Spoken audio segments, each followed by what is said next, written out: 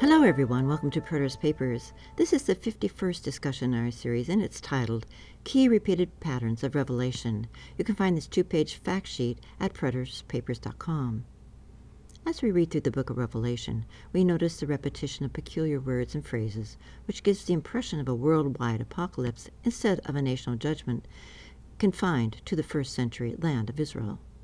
This is due to a combination of translation missteps and our lack of knowledge regarding the far-flung location of the Jewish people.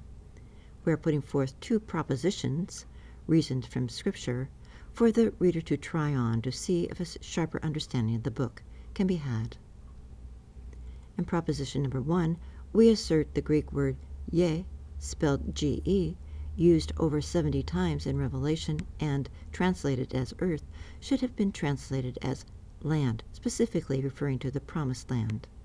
For example, most Bible translations show Revelation 7:1 to read, I saw 4 angels standing at the 4 corners of the earth.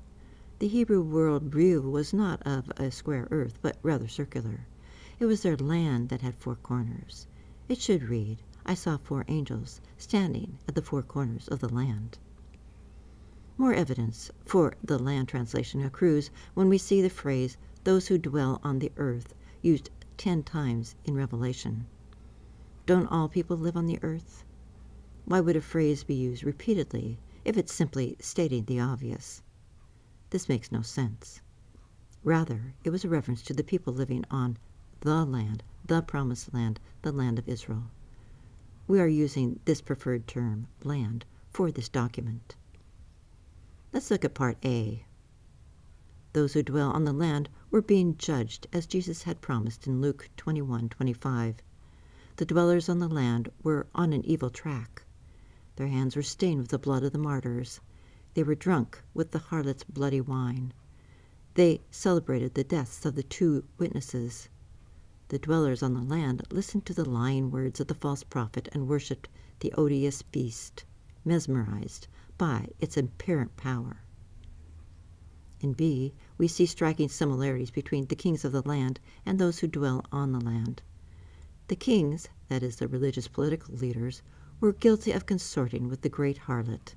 They were steeped in corruption and evil, enemies of God and his Son, in league with the harlot and the beast. Take a look at Proposition 2.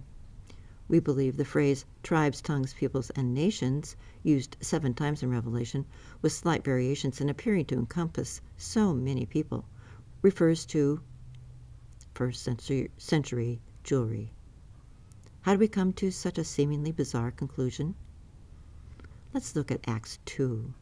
It states that on this Pentecost feast day, there were dwelling in Jerusalem Jews, devout men, from every nation under heaven, each with their own language.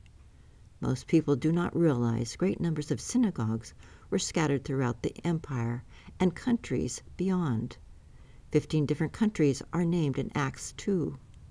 The Jews were the people from every nation, traveling to Jerusalem 3 times a year for their prescribed feast days. Jerusalem was their home away from home. In the first 2 references of Part A, the tribes, tongues, peoples, and nations were rejoicing. They had been part of that crowd, but were no longer. They had come out of these 4-fold referenced people.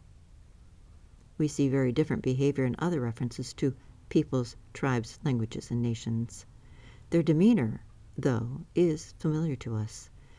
They spitefully gloat over the deaths of the 2 witnesses, denying them a decent burial.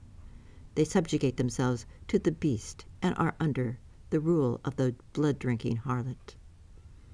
The next section B carries 20 references to the nations. The nations destroyed the temple. See Preterist Paper 37. They were in league with the blood-drinking harlot. They were the object of God's wrath and the target of the armies of heaven. They would have to endure the trampling in the winepress of the wrath of God's Son. In summary, we at Preterist Papers see, number 1, those who dwell on the land, 2, the kings of the land, number 3, peoples, tribes, languages, and nations, and number 4, nations, as references to first century zealot-led Israel. Preterist Papers 1 and 2 are foundational to these studies, As usual, don't believe us or anyone else, but prove all things for yourself. Thank you for listening. Shalom.